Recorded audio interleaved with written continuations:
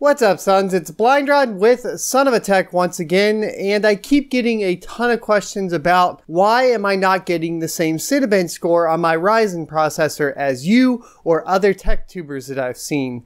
And it always comes down to the same thing. That's memory. So I'm going to talk about Ryzen and the memory you should be purchasing with your Ryzen processor to get peak performance. So stick around.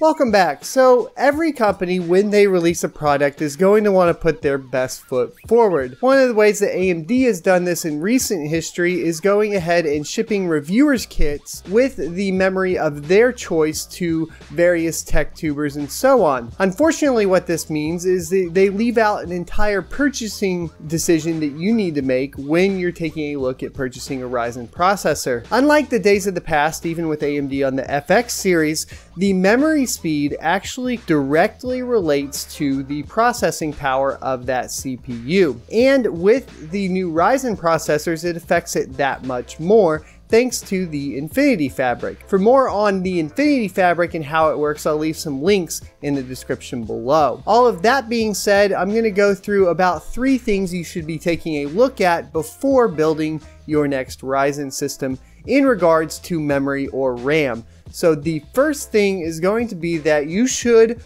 be purchasing a stick of memory or memory in general that is on the AMD supported memory website. This list will be linked in the description below, and regardless of what anybody tells you what memory may or may not work, if it's not on this list, just don't buy it. You're not going to find the support that you need if it doesn't work, and it's just not worth the hassle. Even if you're going to save a couple bucks on it, at the end of the day, it's really not worth it. The next thing that you need to take into consideration is single rank versus dual rank. Infinity Fabric is very dependent on dual rank memory or dual channel memory. What that means is essentially you have 2 sticks instead of 1 stick. So if you're looking at memory and you have 2 8 gig kits and one has 1 stick in it that's 8 gigabytes and the other has 2 sticks in it that are 4 gigabytes each, you will want to purchase the 4 gigabyte sticks in 2, so in dual channel. This is once again something that people seem to be missing here and why it needs to be clarified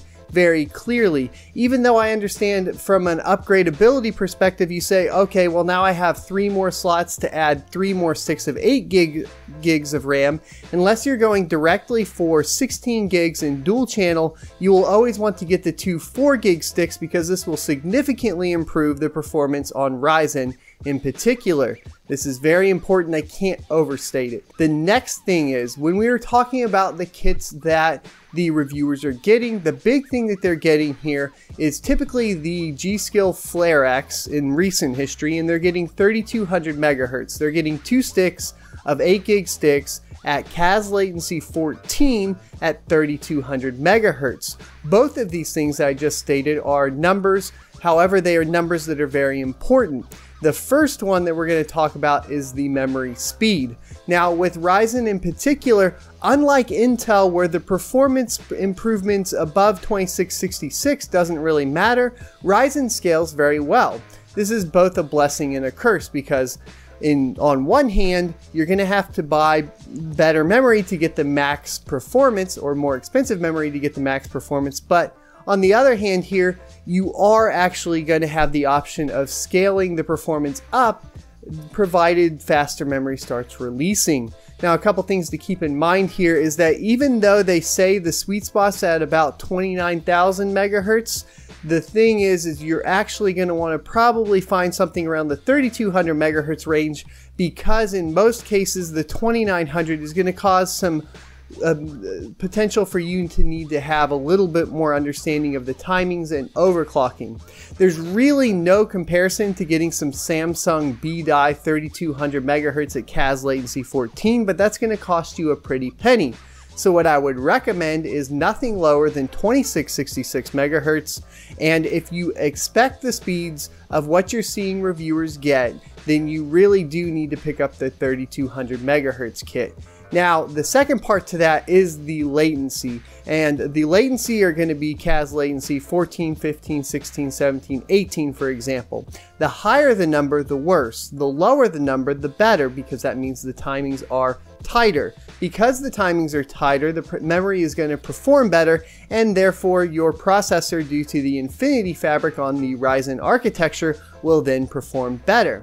So peak performance is going to be 3200 megahertz at 14 CAS latency, provided peak performance to you is what the reviewers are showing, of course, on their videos. That's how you're going to get the best performing memory for your situation when building a Ryzen system. There is another caveat here, or another catch that you need to consider, and that's going to be the motherboard compatibility with the memory you decide to go with.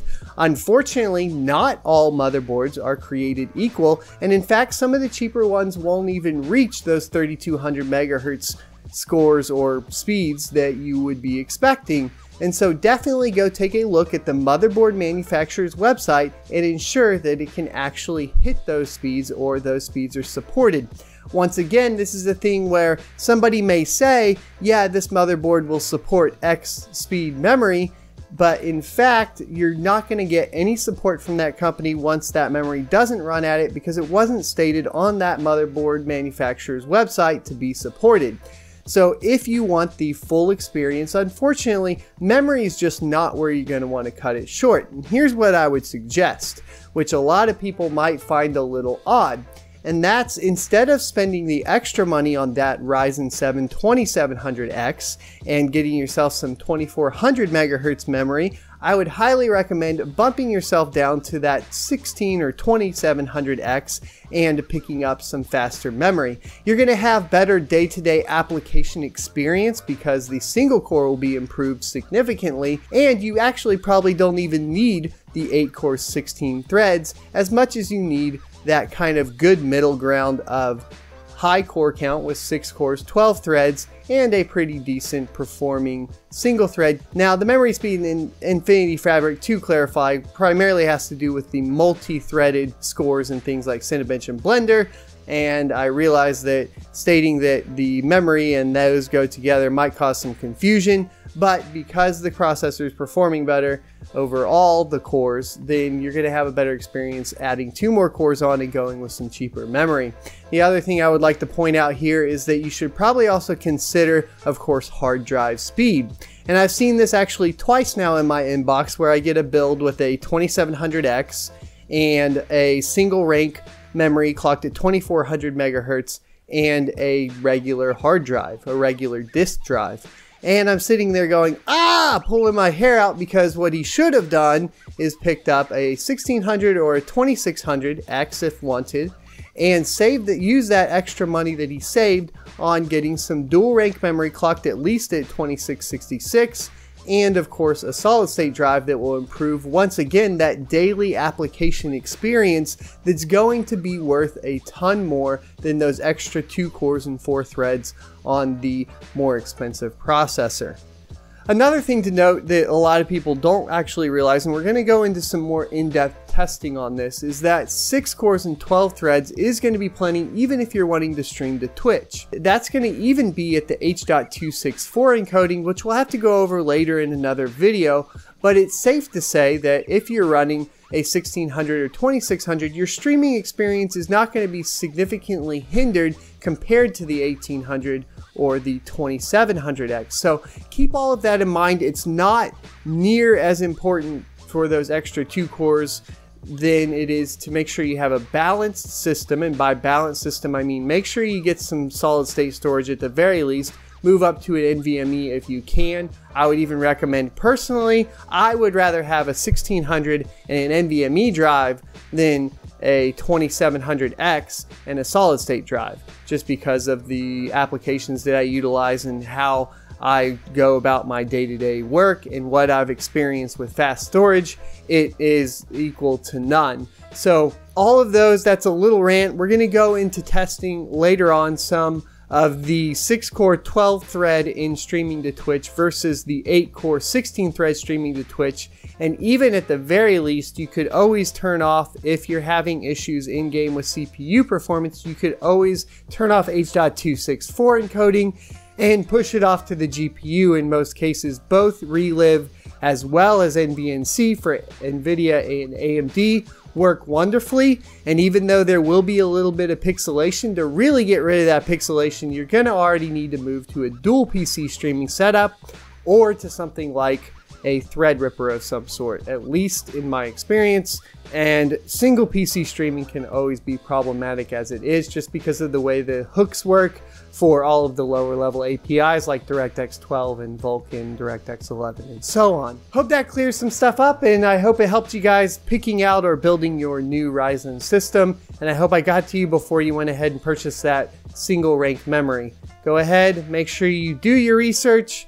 Read the motherboard manuals, go ahead and read that AMD list, and if you need any more help, come check me out in the Discord or over on my Twitch channel while I'm streaming live. I'm happy to answer any questions over there as well at twitch.tv/sonofitech_, and I'll see you next Tuesday.